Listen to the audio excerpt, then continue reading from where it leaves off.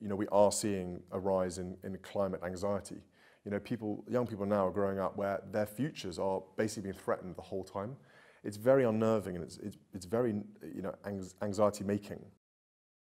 We need some of the world's greatest brains and minds fixed on trying to repair this planet, not trying to find the next place to go and live. It's been a hard road for him.